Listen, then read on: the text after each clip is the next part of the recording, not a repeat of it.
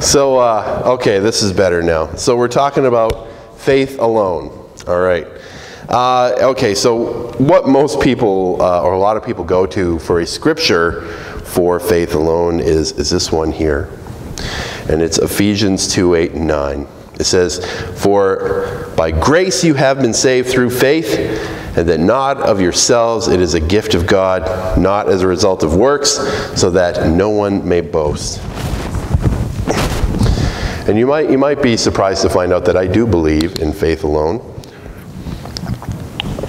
Sorry, I'm hopefully going to be able to drink a little bit of water and it'll prevent me from having coughing fits like I did this morning.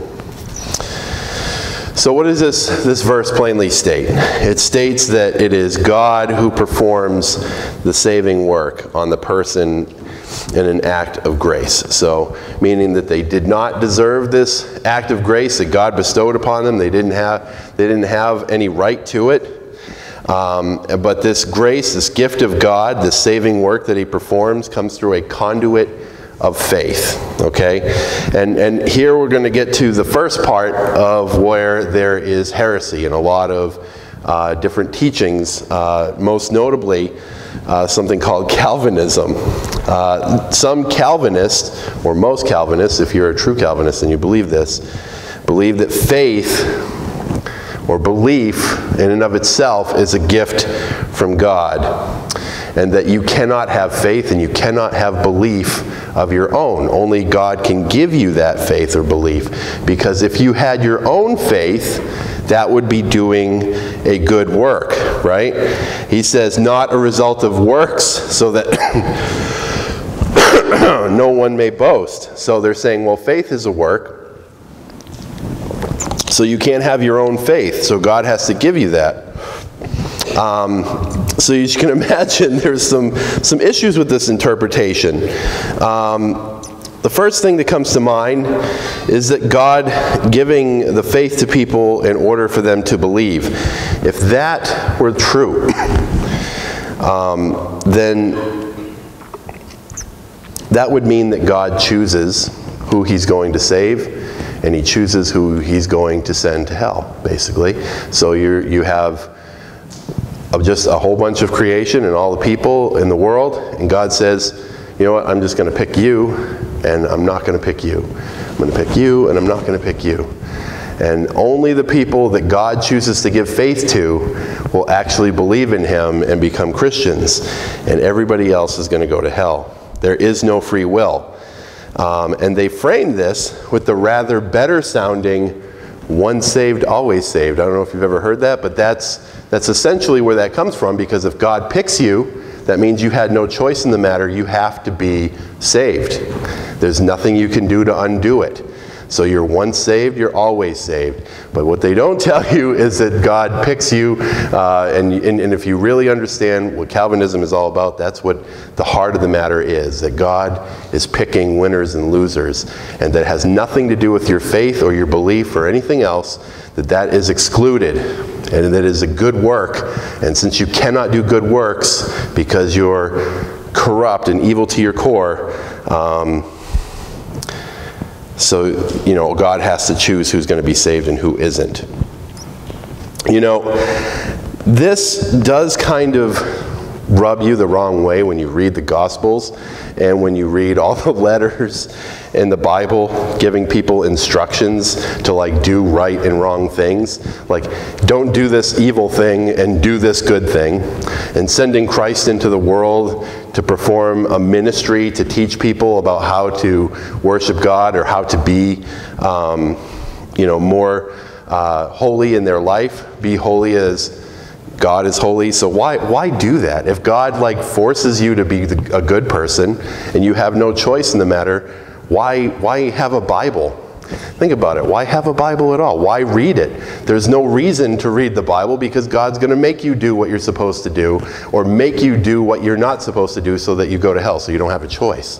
So there's no point to having a Bible. You might as well burn them all, because that's as good as they would be. The other thing is that the Bible, especially in the New Testament, says go preach to all the world. Go to preach to everybody. You know, tell everybody about the good news so that they can believe.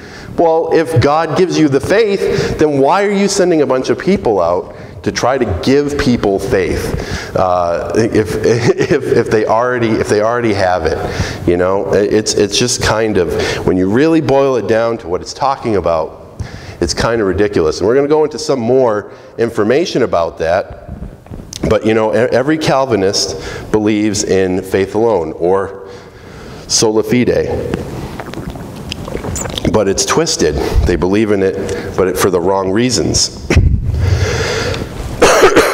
Okay, so let's keep looking at some verses. I'm going to look at this one because I think it's telling. If you look at Mark 16:14 through 16, it says, "Afterward he appeared to the 11 themselves, and they were reclining at the table. And he reproached them for their unbelief and hardness of heart, because they had not believed those who had seen him after he had risen. And he said to them, 'Go into all the world and preach the gospel to all creation.'" We just talked about that, right? "And he who has believed and has been baptized shall be saved, but he who has disbelieved shall be condemned." So, you know, go tell these people to find out if they believe, but they're already going to believe if I chose them already in advance. So, but think about it this way. What I think is funny about this is that Jesus says to them, and he reproached them for their unbelief and hardness of heart. These are the 11 apostles that were chosen specifically by Jesus Christ. And if anybody, so what, did God give them belief but not enough belief? Does that mean that when God gives gifts, they're only halfway gifts? They're not really that good? They're just like kind of good? And it's still like enough for Jesus to rebuke you, even though God gave them the gift of believing, they still got rebuked for not having enough belief. And another place where that is where Peter walks on the water and then he falls and Jesus rescues him. You know, is that because God gave them the gift of belief, but it wasn't good enough? I mean, everything good comes from the Father of lights, it says. So every good thing comes from God. So who has the belief? It's us. Does it not make more sense to say that our belief falters because we're imperfect, rather than putting an imperfection in belief on the all-powerful and almighty God? Isn't that... It's crazy to think anything other than that. But anyway, that's what people will tell you. And I think this spreading of this doctrine and this belief has been becoming extremely prolific. It's everywhere now, and they're getting more traction and more influence all the time. It is the leading thing on any, like you do a Google search for something, and you're going to get a Calvinist version of that belief or that doctrine. There are all the big, powerful, highly paid evangelists on television. This is what they're pushing to people, you know. And I think, in a way, the reason is because it's more comfortable for people. Because inherently you think, well, God's going to choose who He's going to save and choose who's going to go to hell. And if I know that, then I don't really have to do anything. And the only reason why I do any evangelism at all is out of obligation, because it just says to do it. But you know, I don't have any investment, or I don't have to try, because God's going to convert them, not me. Now I said that wrong, but God's going to give them the information that they need, not me. Because we have a pivotal role in spreading God's word. We're ambassadors for Christ. God has chosen you. He has filled you with His Spirit, and with the purpose of spreading the gospel, with the purpose of laying the groundwork for new Christians. Not, you know, it isn't like a totally passive, non-working role. It's something that we're supposed to do. And with faith alone, you don't need to do any works. And that's just another issue with that whole belief system. So when we look at this here, Jesus tells the disciples to preach to all creation, to give them the opportunity to believe. And it's kind of weird that the creation can't believe on its own if God gave them the belief, the gift of belief. And like I said before, Jesus rebukes them for their lack of belief, or not believing enough, even though He chose them. And you'd think, out of all the people in the world, these guys would have the strongest belief of all if it was given as a gift from God. All right. And did you know there's a verse that says that belief is not a work? Check out Romans 3:27 and 28 here. It says, "Where then is boasting? It is excluded. By what kind of law? Of works? No, but by a law of faith. For we maintain that a man is justified by faith apart from works of the law." So what does it specifically say? It says that faith is not a work. It says it right there, right? That a man is justified by faith apart from works of the law. It is not a work. By what kind of law? Of works? No, not of works, but by a law of faith. So it's not a work. It's just funny to think that there's a scripture that even says it's not, but yet they say that it is. So boasting is excluded because it is based on a law of faith. Boasting would be appropriate if it were from a law of works. And incidentally,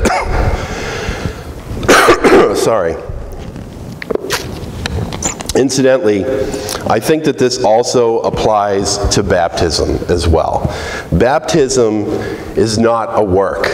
Baptism is faith. Baptism is not a work. People say, a lot of people will say, okay, well, your faith isn't a work, but baptism is. I'm like, what's the difference? Baptism is not a work. Baptism is faith. Let's look at 1 Peter 3:21. He says, corresponding to that, baptism now saves you, not the removal of dirt from the flesh, but appeal toward God for a good conscience through the resurrection of Jesus Christ. So, not the water, right? Peter explains that it is not the water itself that is holy. Every person who ever took a bath would be baptized. And if the water mattered, or if doing the act of being submerged mattered, then every single person who's ever taken a bath would be saved. That is telling you, and what Peter is telling you, is that baptism is not a work. It's an act of faith. The baptism is an appeal for a clean conscience towards God. That appeal for a clean conscience towards God is faith. It's saying that it's faith, that it's belief. And belief is not a work. Right? So what Peter is saying is that as you are baptized, you are making an appeal to God based on your faith in Him. As you are plunged under the water, God accepts the earnest appeal, and God forgives the sin by the power of the resurrection of Jesus Christ. So the power, the work, comes from God, comes from Jesus Christ's resurrection. Okay, that's where the power comes from. You being wet doesn't matter. There's nothing powerful about that. There's no work going on. There's nothing that people are doing to get saved by being baptized. They are just making an appeal for a clean conscience towards God and doing it in the fashion that God asks us to do it. That is it. That's all there is to it. So is sola fide correct?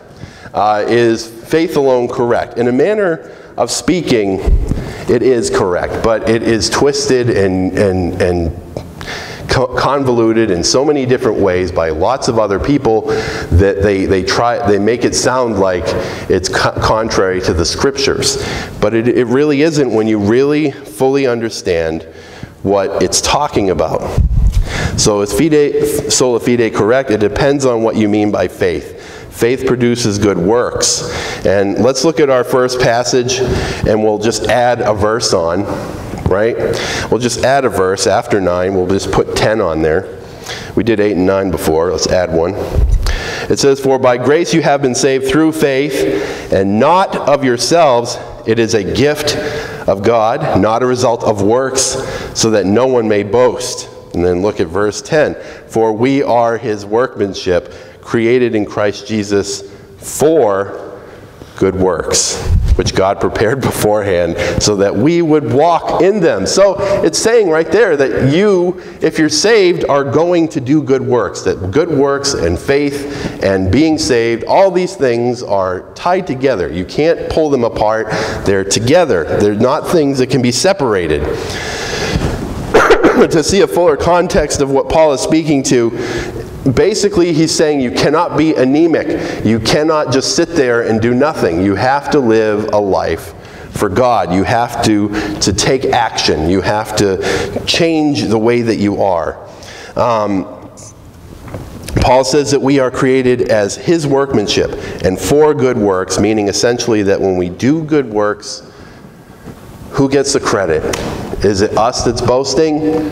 No, it's not. It's God. God gets the credit. So any good work that you do does not go to you, it goes to God. And if we want to look at another verse that backs that up, how about something from Jesus Christ himself, right? He says, "Let your light shine before men in such a way that they may see your good work, and who gets the glory? And glorify your Father who is in heaven." So who does the work, and to whom does the glory belong? So faith and works are together. They are the same thing. They're inextricably entwined. They cannot be separated. They are what they are. Faith alone, yes, but faith is works. They're together. You can't take them apart. Think of, and somebody will say, well, what if somebody does something good and then they take credit for it? Is it still good then? So what if somebody does something that's really good, but then they say, look at me, all the wonderful things that I've done. Look at how I put my name on this building. It's then boasting, and it's no longer good. It's not good in the sense, maybe it did good things for people, right? Maybe good things happened as a result of that, but it's no longer a good work because there's selfishness. It's tainted, right? It's tainted with boasting, with our own boasting. So to God, it's no longer a good work anymore. You received your reward. That's what Jesus said to the Pharisees who were out there saying, look at all the money I'm giving. Look at what I'm doing, It's because was that good that they were giving money? Sure, it was good. But they were doing it to get credit for themselves. And so it was no longer a good work. It wasn't good. Only good works glorify God. And therefore, they can't be taken apart. They have to be together. And just for a little bit more backing on this is Martin Luther's most hated book in the Bible. It's James, the book of James. James 2:26 says, "For just as the body without the spirit is dead, so also faith without works is dead." And then look at James 2:18 and 19. "But someone may well say, you have faith and I have works." And he says, "Show me your faith without the works, and I will show you my faith by my works." Meaning that you don't really have faith. He says, you believe that God is one. You do well. The demons also believe and shudder. So he's like, faith alone, taken in the context of a Calvinist, is demonic belief, basically. That's what it is. That's all the depth there is to it.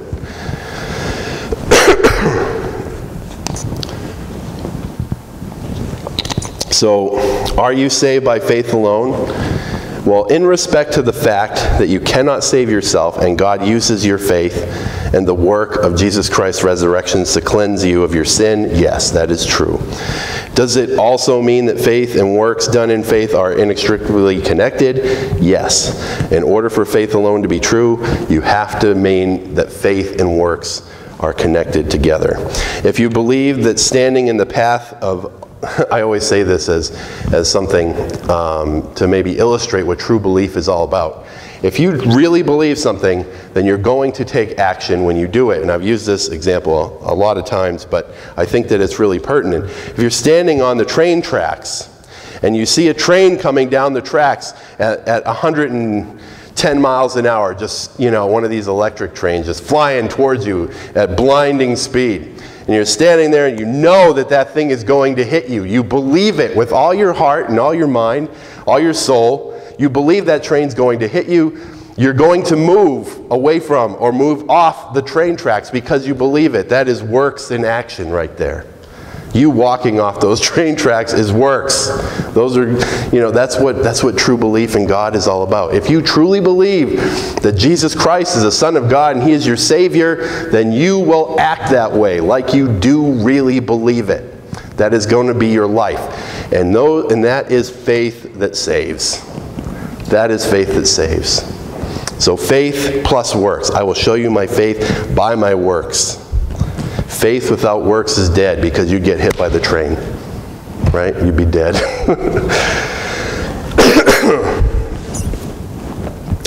So they just are all together. And when you hear faith alone from people that remember these verses, remember this stuff, because it's important, because there's a lot of people that think that they can just pray Jesus into their heart and they're all set. Everything's all good, forever. But it's not like that. There's a lot more to it in the Bible. There's a whole lot of pages in that Bible and a lot of instruction in there that people need to learn and grow and become more enlightened by than just praying Jesus in their heart for 5 minutes. There's a lot more to it than that.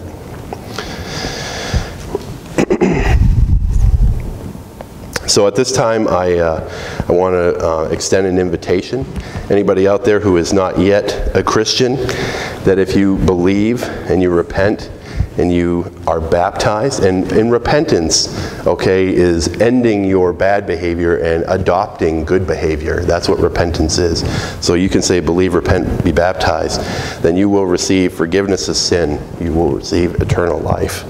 And if you want to start on that path today, then I want to encourage you to come forward as we stand and we sing our closing song, I Am Thine, O Lord.